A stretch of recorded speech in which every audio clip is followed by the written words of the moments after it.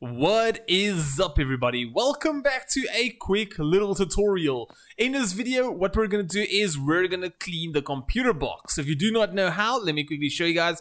We're basically gonna grab this air blower 4000 right here in our hands, and we're gonna press C. As simple as that. Let's see. Oh yeah, that's almost there.